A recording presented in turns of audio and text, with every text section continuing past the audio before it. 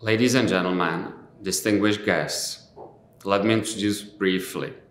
My name is Arnoš Kareš. I'm Consul General of the Czech Republic in New York.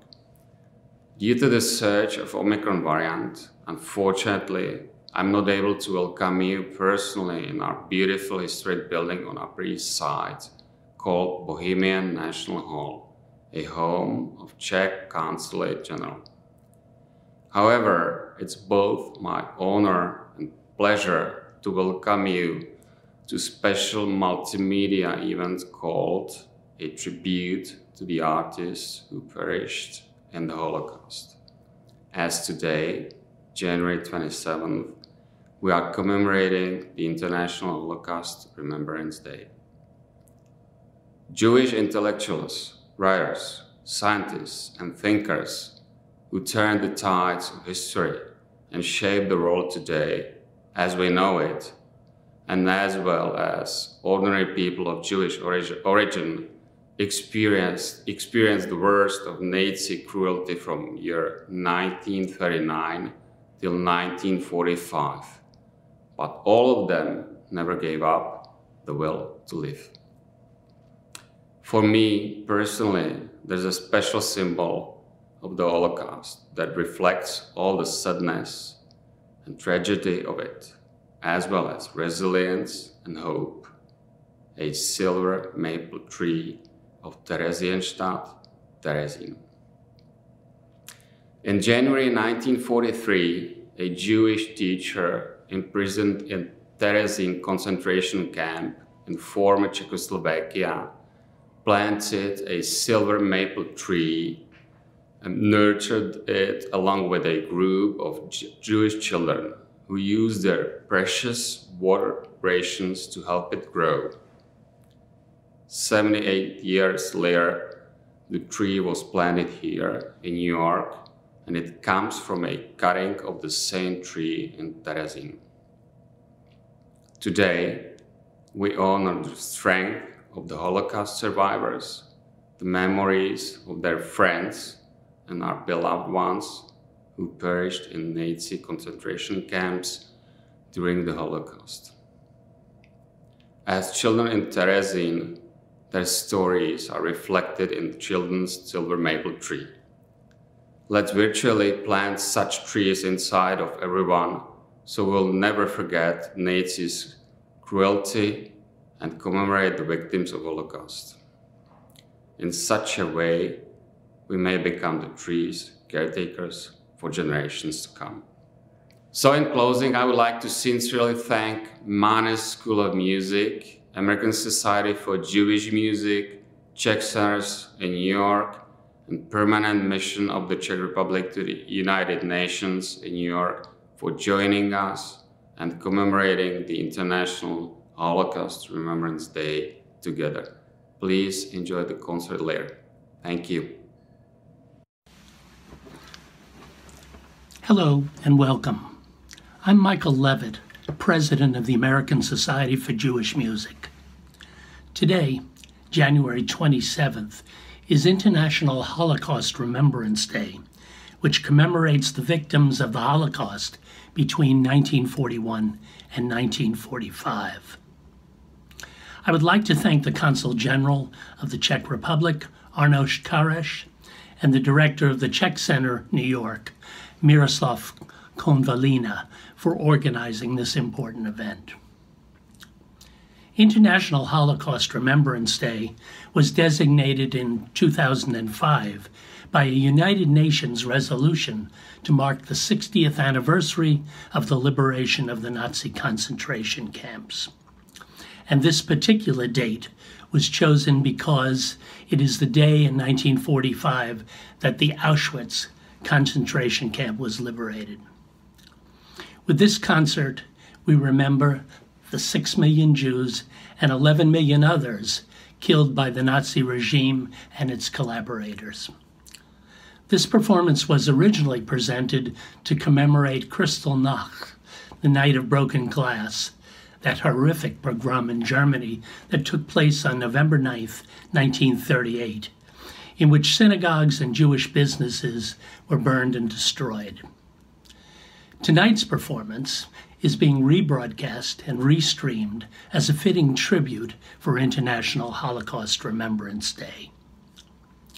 Before we hear the music, written by composers who perished in the Holocaust, as well as the contemporary composer John Khalifa, responding to the tragedy of its victims, I want to thank those institutions that joined with the American Society for Jewish Music and the Manus Sounds Festival with its wonderful young performers to sponsor the original live performance. The Baeck Institute, YIVO Institute for Jewish Research, and the Center for Jewish History.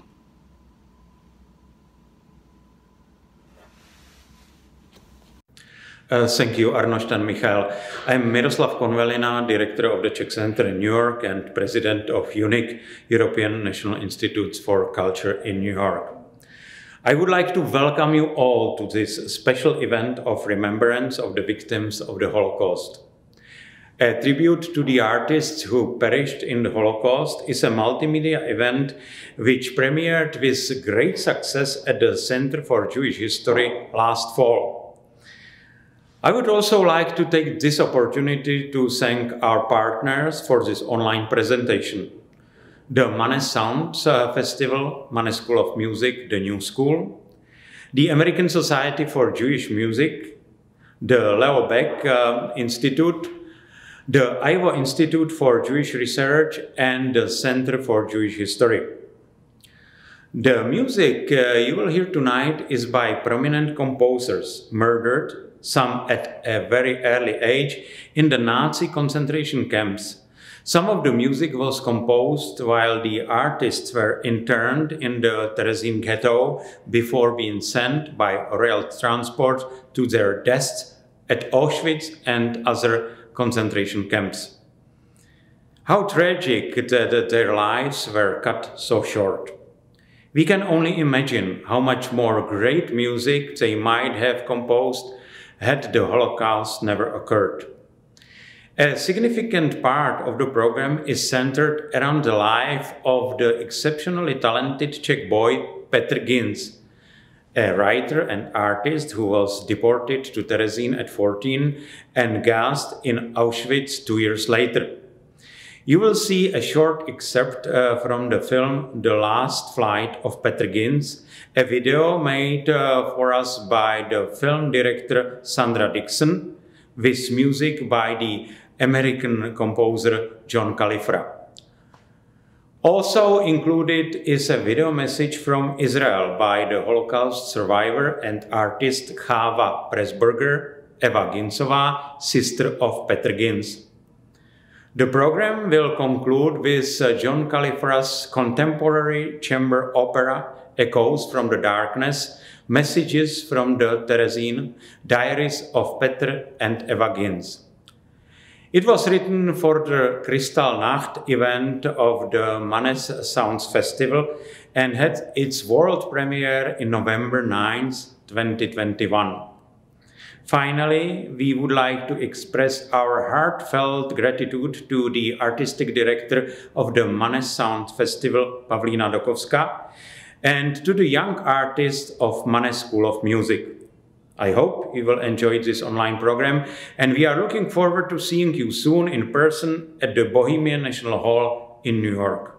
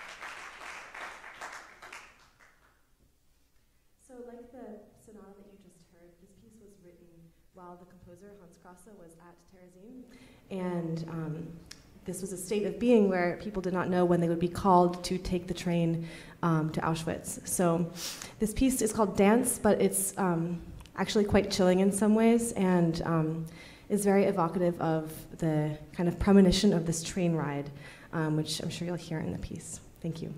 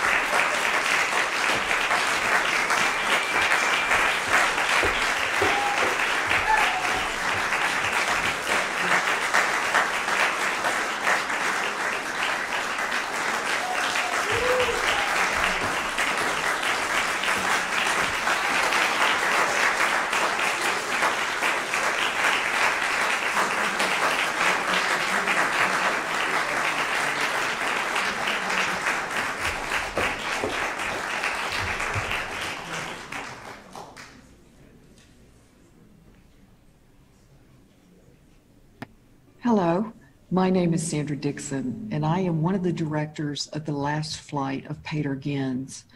The film tells the story of a boy who by the age of 16 had written 5 novels, produced 170 drawings and paintings, and walked to the gas chamber at Auschwitz. When our film team saw Peter's art for the first time, we knew his imagination, brilliant, prescient, and stunningly vivid, was best epitomized by his drawing of a red spaceship. And we realized we had to think like Peter. In his mind, the red spaceship is not stationary, it flies. So animation became a tool to tell the story. I've selected a sequence from the beginning of the film that depicts the power and hope found in Peter's imagination.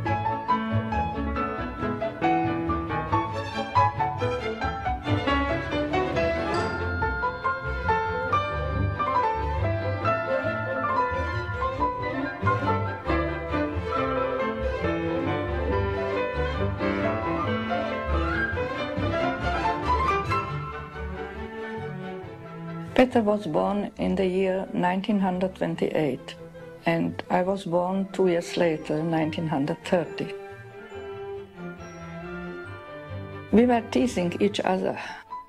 Sometimes I was also teasing him, and when he teased me, I wept very often. He called me, in Czech, it's called slečna brečna, and I could translate it into English, Missy Sissy. After he finished his elementary school, Jewish elementary school in Prague, my parents put him into a school for exceptional children. It lasted only a year, and then when the occupation of the Nazis began, he was thrown out because of his Jewish origin. His favorite studies were always sciences, but I can say it with my whole heart because he loved to draw. He had always a notebook with him and some pencils.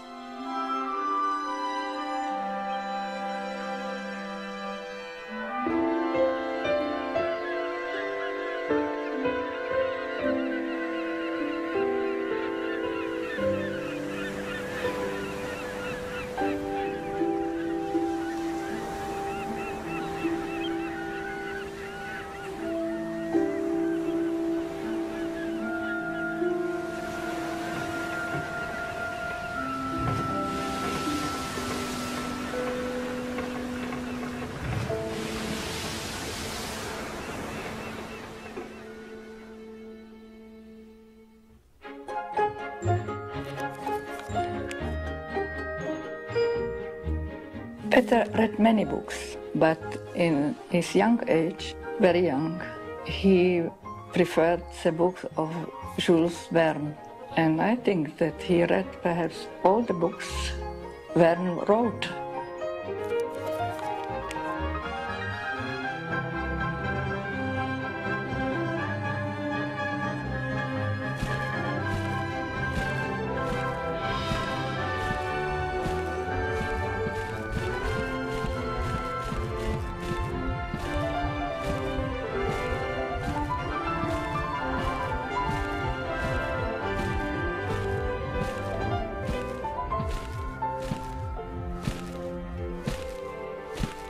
Jules Verne, for example, wrote a novel in 80 days around the world. Peter wrote a novel in 1 second around the world.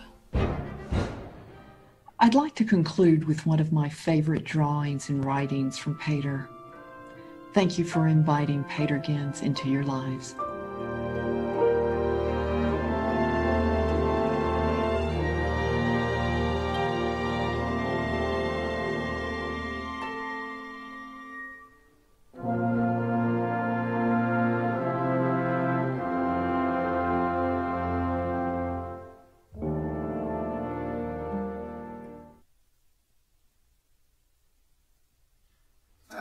I am honored to take part in this important evening commemorating the artists who perished in the Holocaust. Art is unique, uplifting part of the human spirit. In Terezin, it was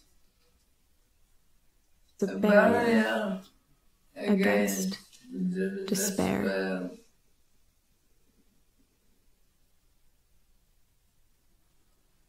You will not find it anywhere else in nature. People say that this is one of the signs that human beings are more developed.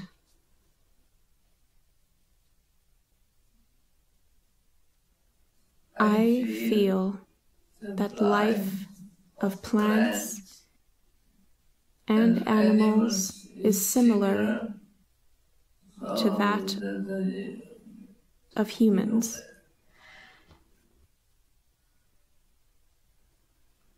They too experience youth and old age, and day-to-day struggle for life.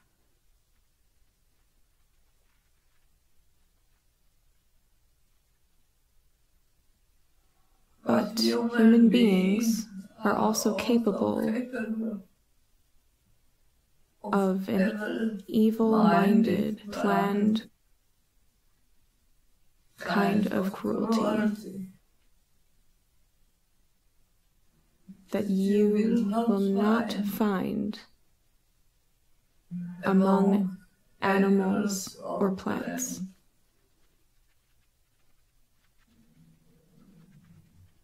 I hope that the spirit that makes us capable to create art will overcome the cruelty and brutality that is, unfortunately, also part of human spirit.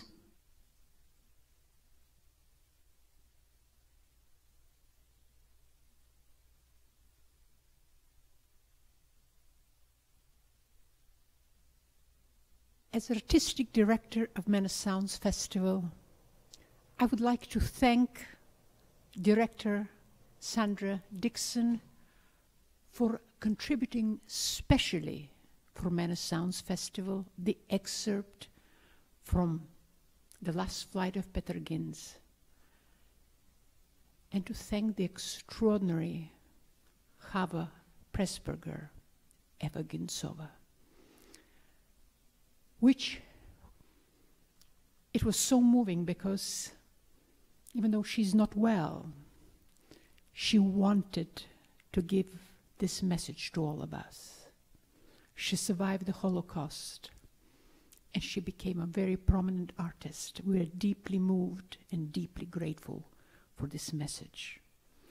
And now it's my great pleasure to introduce to you the composer who wrote the music of the film The Last Flight for Peter Ginz, who wrote many wonderful music works, and who also is a graduate of Mannes School of Music many years ago, in 1979, and who wrote for us the world premiere of the Echo from the Darkness, based on the diaries of Peter and Eva Ginz.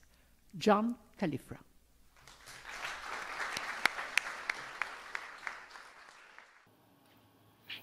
Tonight's video is from a November 9th performance at the Center for Jewish History in New York. This was an event commemorating Kristallnacht. So far, the works you've heard were created by composers who languished inside the Terezin camp. My work, the chamber opera that you're going to hear, Echoes from the Darkness, was created for the Mannes Sounds Festival and premiered at that November 9th performance. What you're going to hear tonight is something different. Originally, tonight's performance was supposed to be live, but because of COVID restrictions, that wasn't possible. So I thought that it might be an opportunity to present the work differently than it was presented in its premiere. I had intended to explore multimedia possibilities for this in the final work, and in fact, there will be a video set created by music video artist Kevin Godley for the final work. But tonight, you'll be hearing excerpts from that larger work, and you'll be hearing it presented in two separate recordings. The first was from the November 9th premiere that was conducted by Kelly Lamb, and this will be blended with a new recording conducted by Maestro Derek Gleason, but in both instances, it features the same cast. Those are soprano Elise Albion as Eva Ginz, tenor Daniel Rosenberg as her brother Pete. And for the parents, we have mezzo-soprano Larissa Zenz as Maria and baritone Yannick Horlitz as Otto. Now, these two singers will also occasionally be appearing in a chorus along with soprano Theodora Siegel and tenor Hao Zhang. The multimedia approach to this presentation will be facilitated by the use of relevant graphic elements like photographs from the Ginz family and historical photographs and documents. The story of Peter Ginz, his sister Eva, and their family is one literally of millions who saw their lives upended by an unimaginably monstrous horror. The story of the suffering of one family in the context of the enormity of the Holocaust should not cause us to forget that the millions of others were also each unique, with loving associations, hopes, fears, dreams, and aspirations. Each was a human being with all the complexity, potential, uniqueness, foibles, and value that the term conveys. But these people were different. Each was forced to endure unthinkable suffering, degradation, and loss of a sort that few of us can even conceptualize. But for the survivors and their families, this is also different.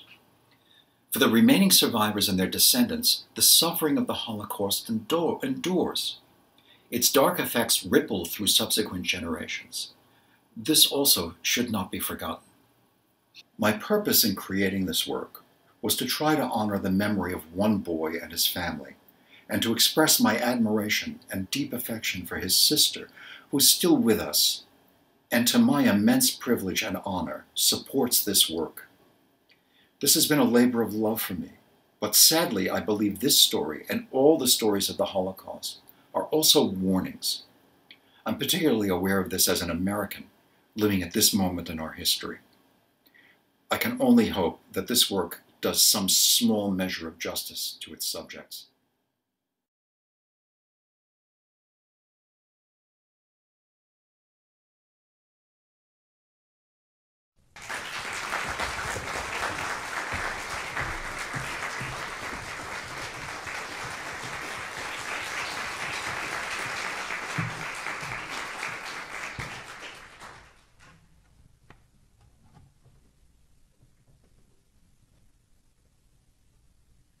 Peter Ginz was an extraordinary person, and we can say that even as we lost him while he was still a boy.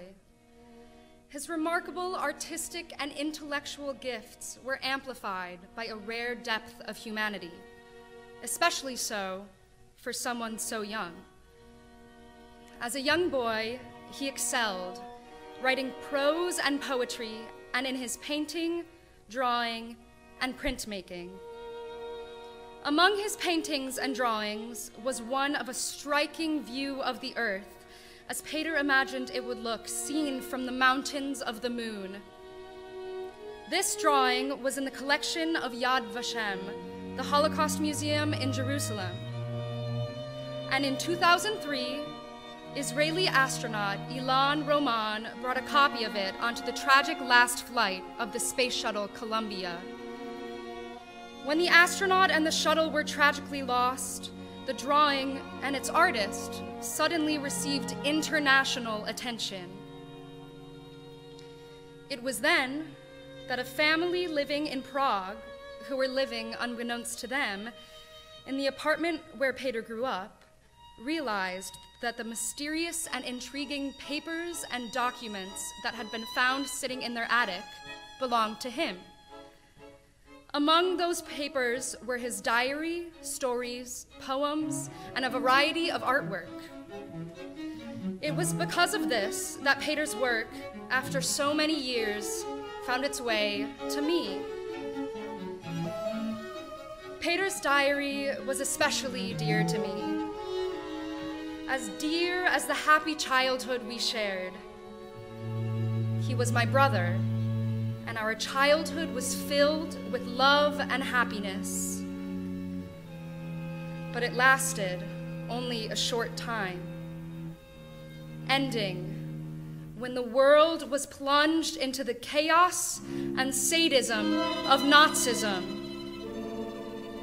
Still, in some way, our childhood continued during most of that time, but truly ended when Peter, at age 14, was taken to the Terezin camp. During his 2 years there, he continued his writing and artwork, creating many articles, stories, poems, paintings, drawings, and woodcut prints. But in September of 1944, he was taken to Auschwitz, and there, at 16, he was murdered. Shortly before being taken from Terezin, but before his 16th birthday, he wrote about a building in Terezin called the Cavalier. This was a building where the elderly, ill, and infirm were warehoused in the camp. Of that place, he wrote, "A room beneath the Cavalier, stinking of the stench of latrines, weak light, filth, spiritual and physical. The only care is to eat and get some sleep. And what more? A spiritual life? Could there exist anything more in those underground layers than mere animal needs to satisfy physical needs? And still, it is possible. The seed of a creative idea doesn't die in the mud and scum. Even there, it will germinate and spread its blossom." This is the story about the boy who wrote these words, about his family, about me, his sister, Eva, and our parents, Otto and Maria.